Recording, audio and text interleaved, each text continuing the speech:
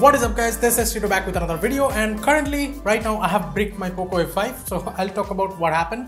Well, I was on the 7th February build of the EvolutionX ROM, and today is 16th February and I just saw there is a new update of the EvolutionX on the website, and I just straight up downloaded it and flashed it, and boom, the ROM was not working. It actually booted, but it was not working. So I thought, what's happening? So it's definitely my fault that I did not even look it up before flashing. Right now, it is only stuck on fast boot. As you can see, even if I hold the power button and hold the volume up or down, it just straight up goes into the fast boot mode only. And I couldn't help, but I actually was trying to flash the recovery. Even the recovery is not able to flash because it shows some kind of corrupt partition. So all of this actually happened because you need to be on the HyperOS firmware to flash this latest EvolutionX build after 16th February, I guess, from now on. So right now what I'm doing is I'm just straight up downloading the fast boot ROM of HyperOS, and I'll show you what I'm doing right now to actually fix this bricked POCO F5. So as you can see, it has just completed the download, and I'm moving the files wherever I keep the fast boot ROMs. My device, by the way, is still in fast boot. Currently, I'm just gonna extract this particular zip file, or the TGZ file actually. And while it's getting extracted, and right now I'm just connecting the USB cable to the PC with the device. Now we have to wait. So right now it has finished the extraction process, and this particular folder that I will be using, so I'll just copy it and paste it on my desktop, and I'll use the Xiaomi Flash tool. So the copying is completely done, and right now I'm gonna launch the Xiaomi Fastboot Flash tool, and this is how it looks like. Let's just refresh it. Let's see if the device shows up. Yes, the device is showing up. Right now I'm gonna click on clean all first, and then we are gonna go into select, and then I'll be selecting this particular folder that is present in my desktop. So right now it's showing the path on top, as you can see, and right now I'm gonna straight up click on flash. Let's see what happens. And it shows flashing. Of course, this process will take time, and before flashing, let me tell you, do not just select clean all and lock. Make sure you have selected clean all before flashing. By the way, this is just the EvolutionX ROM. I just downloaded the latest build. And while I'm doing the fastboot flash, let me talk about one more thing, that if you are like me, if you were on the EvolutionX ROM previously, the older build, which was not on HyperOS, what you need to do is you just flash the latest HyperOS firmware, the firmware only, and then flash the latest build. That should supposedly work. And right now I did a mistake. That is why I am doing this fastboot flash. You may not need to do this fastboot flash if you're switching to the latest EvolutionX ROM. You can just flash the firmware only, then flash the EvolutionX ROM build, just dirty flash it. That should be working. So right now, let's get back to the PC. And this error is completely fine. That's because, well, I'm already seeing the device is showing the POCO logo, as you can see. So I can unplug the device. I think it's already booting to the system with the HyperOS. By the way, this error actually comes, that's because I did not actually lock the bootloader, and that's totally fine if you see this error. And yeah, right now, as you can see, we have the HyperOS logo up there, powered by HyperOS. Looks beautiful. I feel like I should be testing the HyperOS, but nah, I'll just switch to the custom ROM right away. And by the way, you get another guide right there, that how to flash HyperOS or how to fastboot flash HyperOS right there. I'll put all the links and stuff in the description, so don't worry. And I think this will take time. There, it has successfully booted. Yes, I can set it up right now, as you can see, but I won't be doing that. I'll be straight up going into the fast boot mode. For that, from the power menu, I just will reboot the device and then hit the volume down button so that it reboots the fast boot, so that I can flash the recovery first, holding the volume down. And yeah, right there we have the fast boot mode.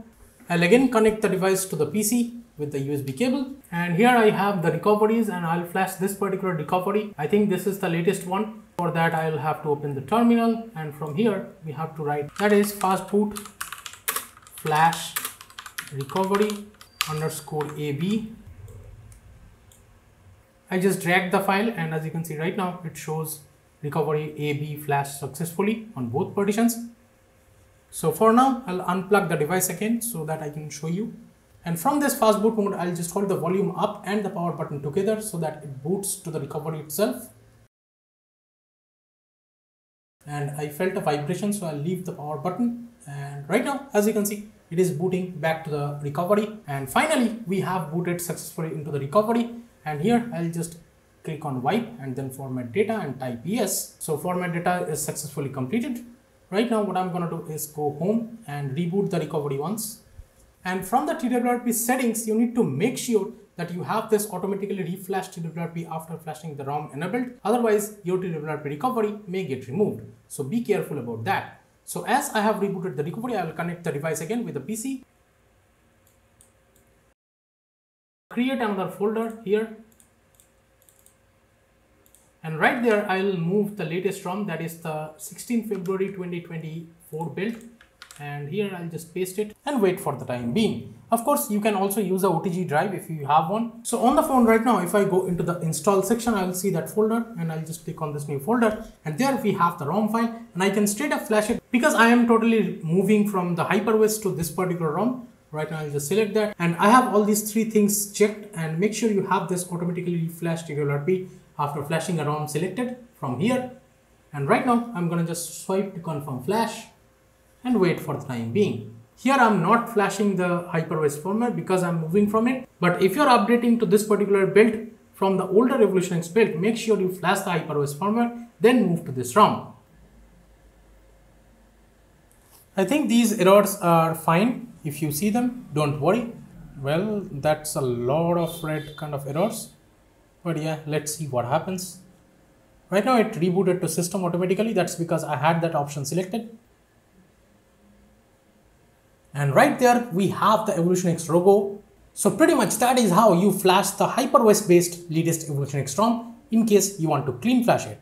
Or in case if you have managed to brick your POCO F5, that is how you fix and flash the latest EvolutionX ROM. Well, there we have the welcome screen of the latest EvolutionX ROM, which is based on HyperOS.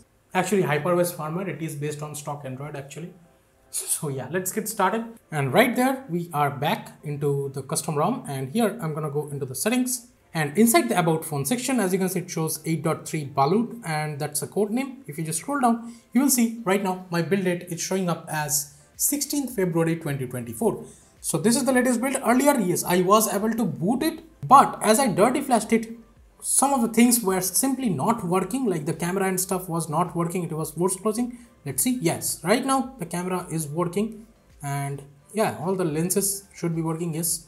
As you can see, all the lenses are working. Let's check out the front camera. Yes, also the front camera is working fine. So that's nice to see. Right now, I'll be completing the setup and all my data is gone. So I'll just restore them. But yeah, that is how you flash the latest HyperOS based EvolutionX ROM or HyperOS firmware based EvolutionX ROM on the POCO F5. Or if you have bricked your POCO F5, that is how you fix it by fast boot flashing latest HyperOS with the latest HyperOS supported custom ROM. And of course, I'll be trying to review this latest EvolutionX ROM based on HyperOS firmware. So stay tuned for that. Now this ROM is still restoring all my app data, but right now I have just updated the Google app, and here this ROM comes with the Gemini of Google. And here, let me just show you right now how it looks like. Once you open it, it gives you a new greeting screen just like this. Shows I am Gemini, a new experimental AI assistant on your phone, and it says I can help you write, plan, learn and more. And you can just tap on get started, and it shows language not supported for some reason. We'll see if this works later. So thank you so much for watching this video, guys. If you have learned something, give this video a thumbs up and share it with your friends. This is Tito from KTNTECH signing off for today, and I'll be catching you guys in the next one. Bye bye now.